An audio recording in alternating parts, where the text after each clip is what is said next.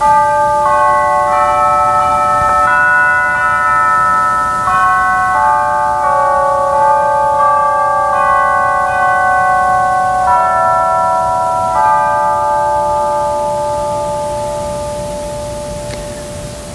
and welcome to St. Matthew Lutheran Church of Milwaukee. This is the service for the fifth Sunday of Easter, May 2nd, 2021. We begin with the old mission hymn from Greenland's icy mountains.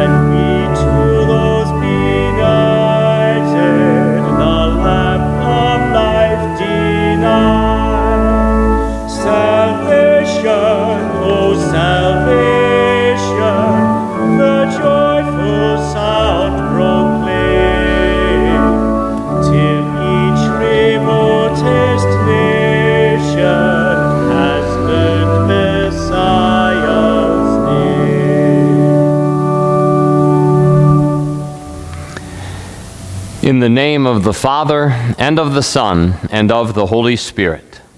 Amen.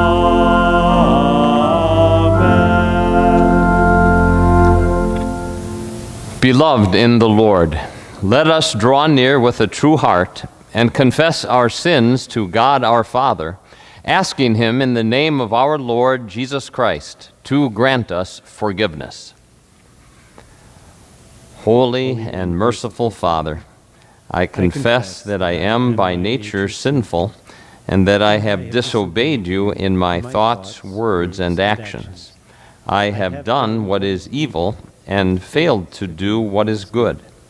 For this I deserve your punishment both now and in eternity. But I am truly sorry for my sins, and trusting in my Savior Jesus Christ, I pray, Lord, have mercy on me, a sinner. Lord, have mercy on us. Christ, have mercy on us. Lord, have mercy on us. God, our Heavenly Father, has been merciful to us and has given His only Son to be the atoning sacrifice for our sins. Therefore, as a called servant of Christ and by His authority, I forgive you all your sins in the name of the Father, and of the Son, and of the Holy Spirit. Amen.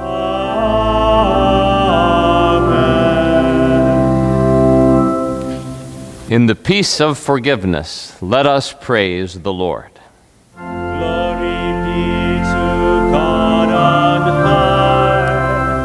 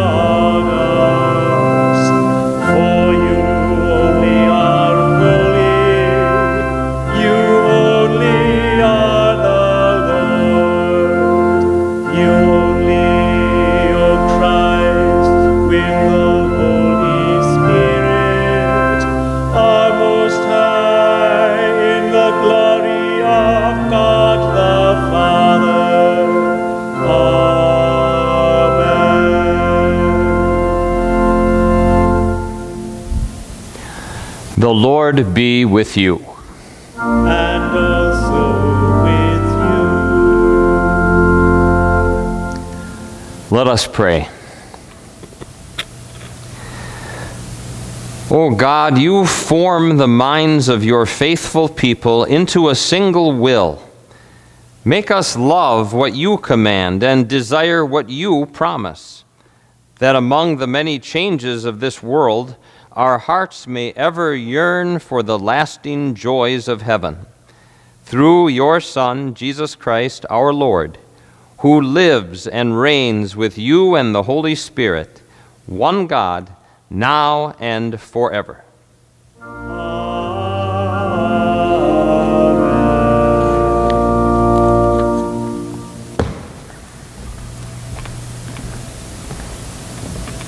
Our first scripture lesson is from the book of Acts, chapter 8, beginning at verse 26. Now an angel of the Lord said to Philip, "Go south to the road, the desert road that goes down from Jerusalem to Gaza." So he started out, and on his way he met an Ethiopian eunuch, an important official in charge of all the treasury of the Kandake, which means Queen of the Ethiopians.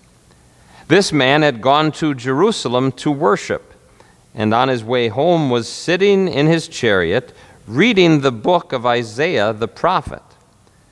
The Spirit told Philip, "Go to that chariot and stay near it." Then Philip ran up to the chariot and heard the man reading Isaiah the prophet. "Do you understand what you are reading?" Philip asked. "How can I," he said, "unless someone explains it to me?" So he invited Philip to come up and sit with him. This is the passage of Scripture the eunuch was reading.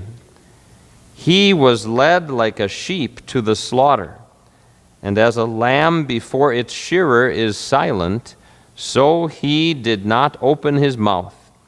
In his humiliation he was deprived of justice. Who can speak of his descendants?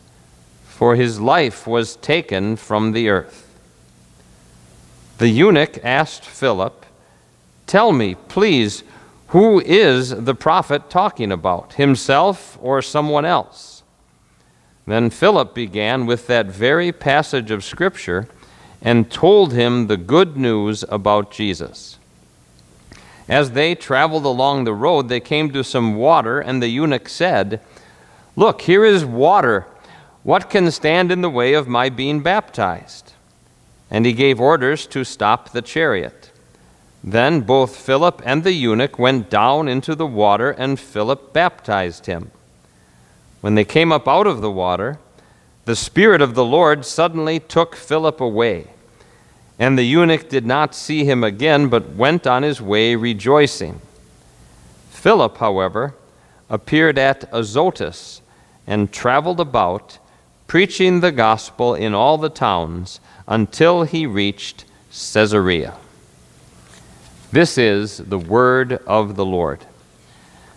Today's psalm serves as the text for our sermon, which has the theme, "Stay Caught in This Gracious Circle."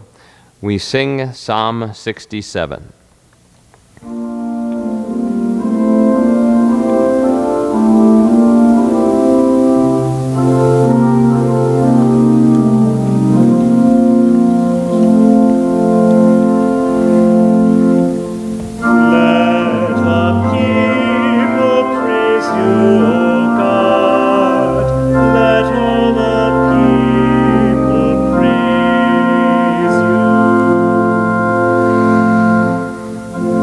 God be gracious to us and bless us, and make his face shine upon us. May your ways be known on earth, your salvation among all nations. May the nations be glad and sing for joy. For you rule the peoples justly and guide the nations of the earth. Let the people praise you, O God. Let all the people praise you. Then the land will yield its harvest. And God, our God, will bless us.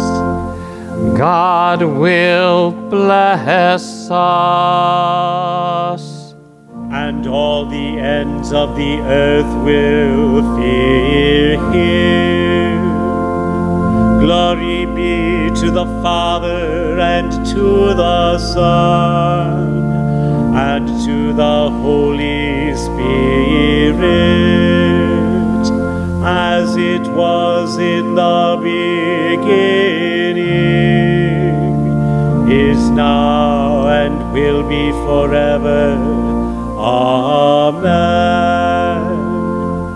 Let the people praise you, O God.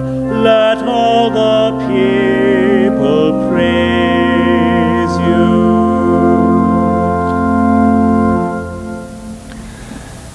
The second reading is from St. John's first letter, chapter 3, beginning at verse 18.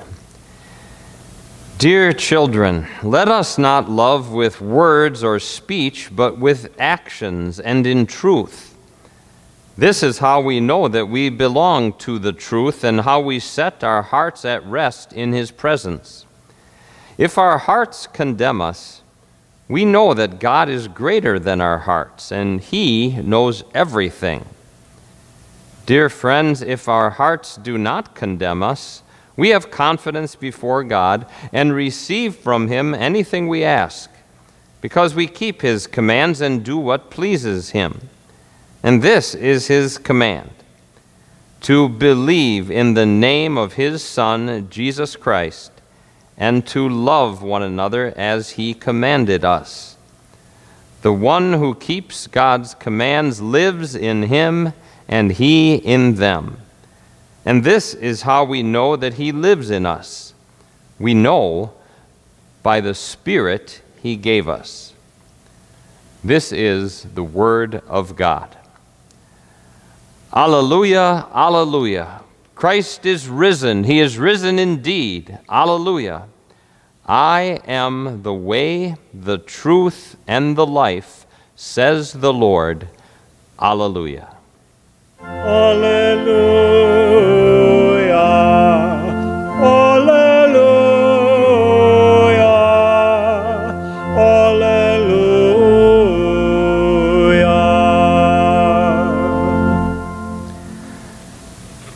The Gospel is recorded by St. John in chapter 15, beginning at verse 1.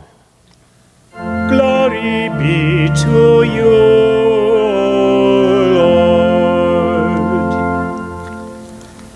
Jesus said, I am the true vine, and my Father is the gardener.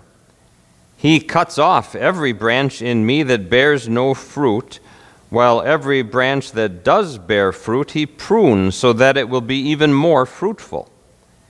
You are already clean because of the word I have spoken to you. Remain in me, as I also remain in you. No branch can bear fruit by itself. It must remain in the vine. Neither can you bear fruit unless you remain in me. I am the vine, you are the branches. If you remain in me and I in you, you will bear much fruit. Apart from me, you can do nothing. If you do not remain in me, you are like a branch that is thrown away and withers. Such branches are picked up, thrown into the fire, and burned. If you remain in me, and my words remain in you, ask whatever you wish, and it will be done for you. This is to my Father's glory, that you bear much fruit, showing yourselves to be my disciples. This is the gospel. Praise be to you,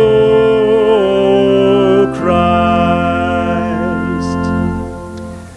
We join in confessing our Christian faith in the words of the Nicene Creed. We believe in one God, the Father, the Almighty, maker of heaven and earth, of all that is seen and unseen.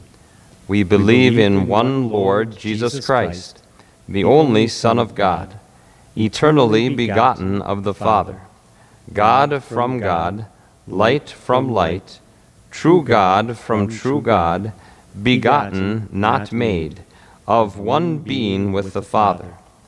Through him all things were made. For us and for our salvation, he came down from heaven, was incarnate of the Holy Spirit and the Virgin Mary, and became fully human. For our sake he was crucified under Pontius Pilate. He suffered death and was buried. On the third day he rose again in accordance with the Scriptures. He ascended into heaven, and is seated at the right hand of the Father. He will come again in glory to judge the living and the dead, and his kingdom will have no end. We believe in the Holy Spirit, the Lord, the giver of life, who proceeds from the Father and the Son, who in unity with the Father and the Son is worshipped and glorified, who has spoken through the prophets. We believe in one holy Christian and apostolic church. We acknowledge one baptism for the forgiveness of sins. We look for the resurrection of the dead and the life of the world to come. Amen. We continue with the hymn of the day.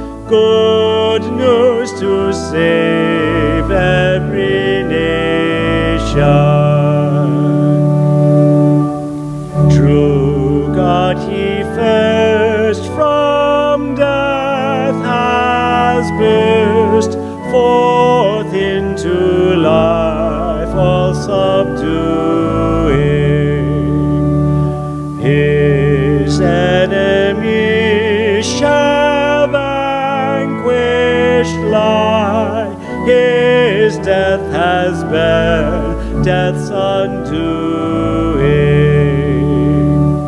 and yours shall be like victory. O'er death and grave said he who gave his life for us, life renewing. Let praises ring, give thanks thanks and bring to Christ our Lord adoration. His honor speed by word and deed to every land, every nation. So shall his love give us above, from misery and death set free, all joy and full consolation.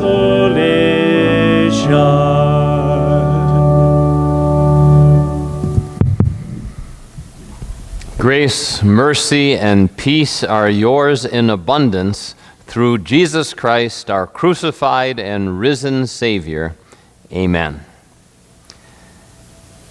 Dear friends in Jesus, we have all heard of vicious circles. For example, someone might sleep very poorly one night, and so the next day, to make up for it, they take a big nap. But then that night they sleep poorly again because of the big nap, so the next day they take another big nap, and the next night sleep poorly, and so on. Or someone might be stuck in poverty, and they know that an education would help get them out of poverty, but they don't have the money for the education because of their poverty, and they're stuck in a vicious circle. Vicious circles are discouraging. But Psalm 67 tells us about an encouraging circle. It's not a vicious circle, it's a gracious circle. And God in His grace has caught us in it. So let us stay caught in this gracious circle with people-based concern and with its unreasonable returns. The gracious circle we are caught in, of course, starts with the grace of God Himself. This psalm quotes what we call the Aaronic benediction, given by God to Aaron to bless God's people. This psalm starts with, "May God be gracious to us and bless us." And what a picture of His grace is given as that blessing goes on, and we hear, "May God's face shine upon us." If the Almighty God's face is shining brightly in love toward us, and it is, then we have it made. One of our hymns puts it this way: "Foes may hate and friends disown me. Show your face, Lord, and all is bright." In Jesus, and only in Jesus, God's face does shine on us. The angry scowl that was there as He looked at our sinful state is gone, because Jesus has taken away the reason for His anger. His face now shines on us. Then as soon as God's grace is cycling and circling down to His people, in this psalm, those people have this immediate prayer, the prayer that His grace reaches other people. "Make your ways known among the nations." This is too wonderful to keep to ourselves. As God says later in Scripture, "It is too small of a thing for me only to redeem my chosen people Israel. I will redeem others. I will seek out the Gentiles." And the psalm echoes that, saying to the Lord, "May the peoples praise you, O God. May all the peoples praise you." Circulate your love to everyone else is that prayer.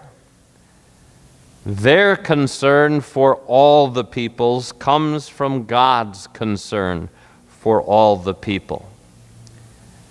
There is a less famous sign from the cross of Jesus that reminds us of God's love for all the people.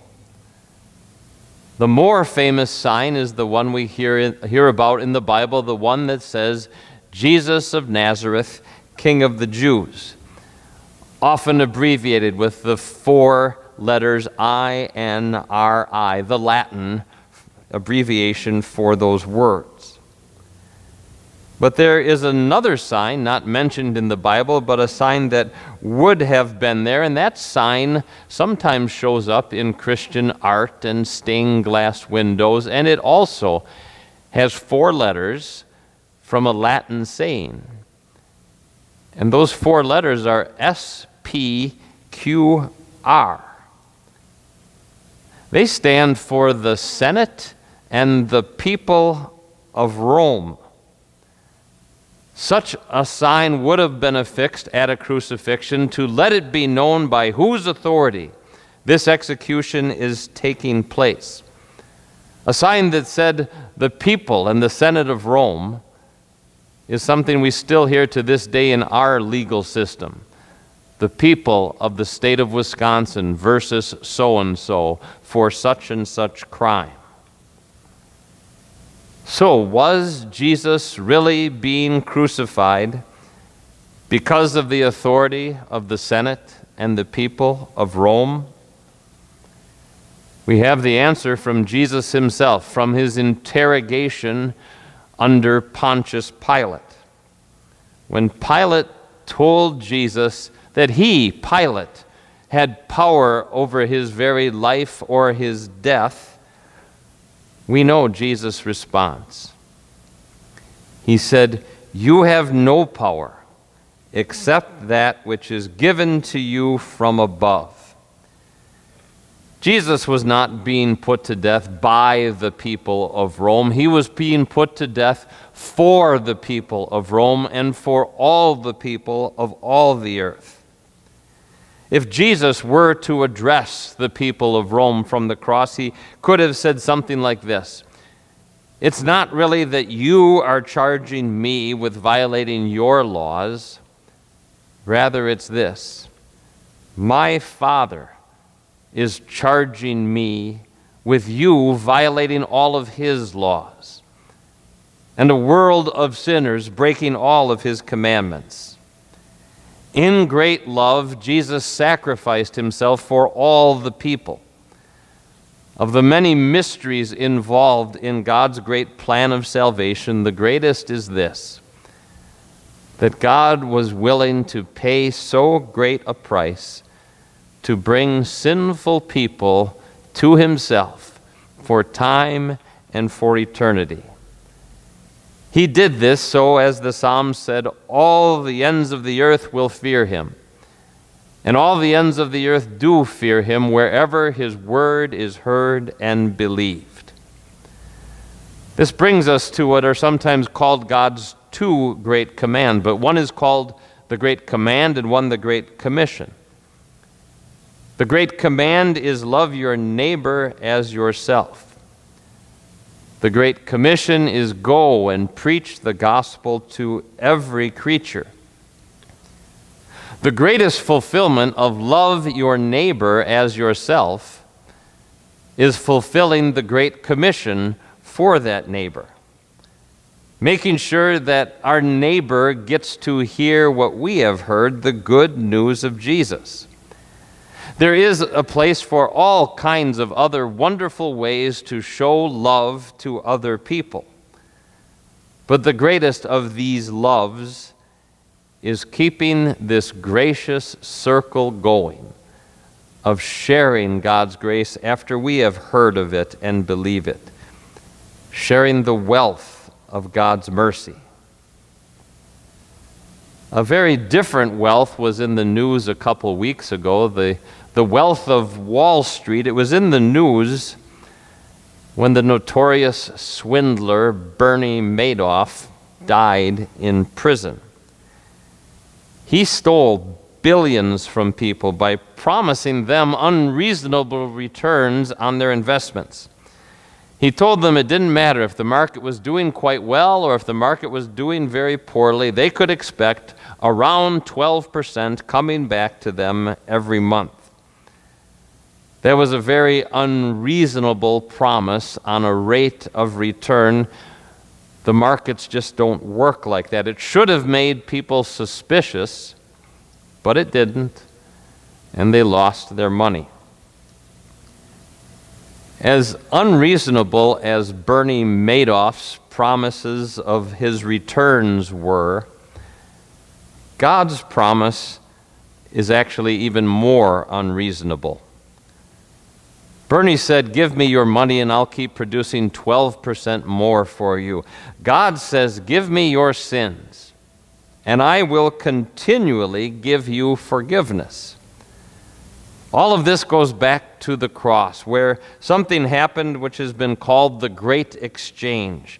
The Great Exchange, where God takes from us all our dirt and filth and perversions and addictions and problems, and then returns to us Jesus' perfection, His holiness, His righteousness. By whose reckoning is such an exchange as that reasonable or fair or even possible? By no human reckoning. But human reckoning does not have the last word. God's word has the last word. And God says, He promises, that that is the kind of return we can expect. There is the gracious circle of sinners going to God for the riches of forgiveness and God showering it on them. We all know that our nation has lately been spending enormous amounts of money, and some have asked, isn't the money going to run out sometime? Perhaps it will, perhaps it won't, I don't know. But we do know that God's treasure house of forgiveness is not exhausted by our sins. When we seek to share the wealth of God's forgiveness, we don't have to fear running out of His mercy, not for ourselves and not for others. We don't have to say to anyone, sorry, God does not have the forgiveness to pay for that. No, God keeps showering it down on us as He keeps sending us His gracious word. Isaiah makes the comparison of the circle or cycle of rainfall as God keeps sending His word to the earth. Isaiah says, "As the rain and the snow come down from heaven and do not return to it without watering the earth, so is my word that goes out from my mouth. It will not return to me empty, but will accomplish what I desire and achieve the purpose for which I sent it." Bernie Madoff's victims failed to realize that their wealth really wasn't there. Sure, each month they got a nice printout from him that told them that it was there, and better than that, it was even growing all the time. But it was not really there. Don't we have the opposite problem with the unreasonable returns that God gives us in Jesus? We fail to realize how much is there. We fail to appreciate the greatness of His mercy. We fail to live in the joy of being part of this great harvest of souls. Someone has said we have enough faith to know that we should not be enjoying sin, but not enough faith to really be enjoying forgiveness, to really relax and rejoice in what God has done for us in Jesus. That is what we are made for, what God has made us for, to enjoy and to embrace and to share His forgiveness. You know, this Psalm 67 isn't one of the better known Psalms. It's perhaps not said or sung that much, but in another way, we are saying it and singing it all the time because we do quite regularly pray the Lord's Prayer. And in the Lord's Prayer, we say, "Thy kingdom come, thy will be done." That's what this psalm is doing. Praying that God's will of His Word going out into all the world is done. Praying that His kingdom keeps growing as more hearts find the grace of their Savior ruling in them. Our prayer continues to be that this gracious circle we are caught in keeps widening all the time. Amen. And the peace of God, which goes beyond our understanding, will keep our hearts and minds through faith in Christ Jesus. Amen.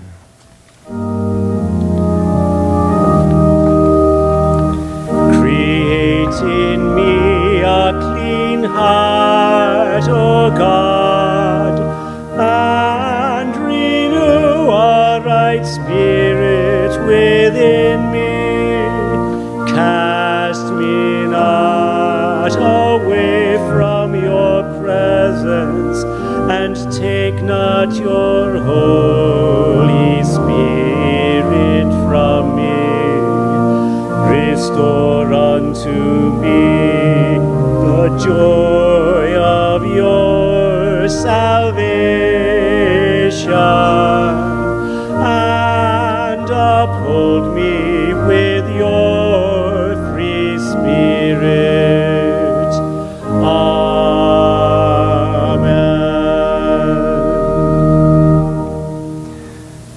O Jesus, our risen and ever-living Savior, we praise you with our whole being, for you have done wonderful things for us.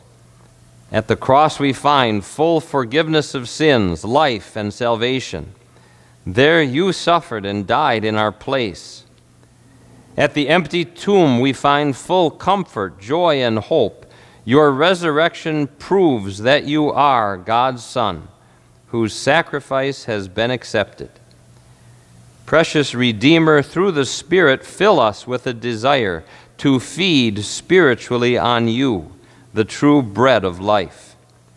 Make your word, through which you come to us, sweeter than honey to our taste, and let it nourish our faith. Make yourself known as the bread of life to the spiritually starving peoples of the world, as you cause the gospel to be preached to them through us.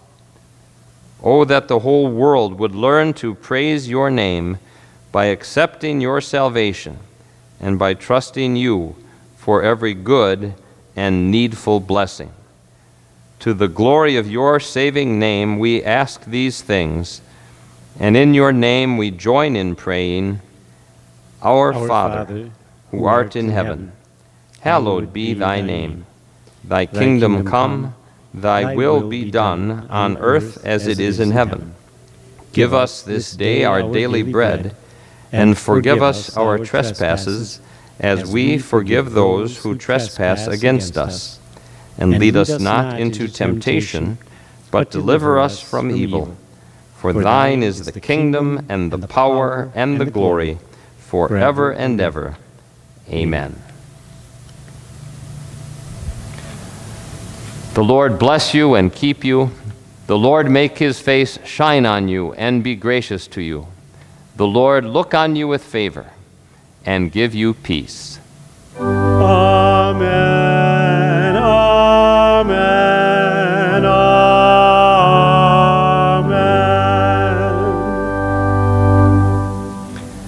We join in the closing hymn.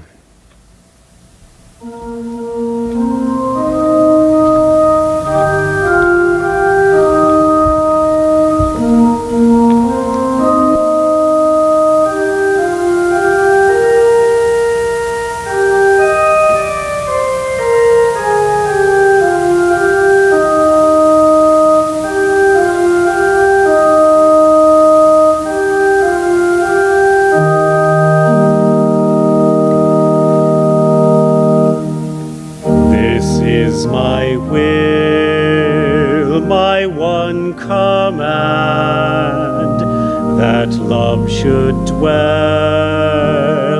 among you all. This is my will, that you should love as as I have shown that I love you. No greater love can any have than that one died to save his friends. You are my friends if you obey what I command that you should do. I call you now no longer slaves. No slave knows all the master does. I call you friends, for all I hear my Father say, you hear from me. You chose not me, but I chose you, that you should go and bear much fruit. I chose you out that you in me should bear much fruit that will abide. All that you ask, my Father dear, for my name's sake you will receive. This is my will, my one command, that love should dwell in each, in all.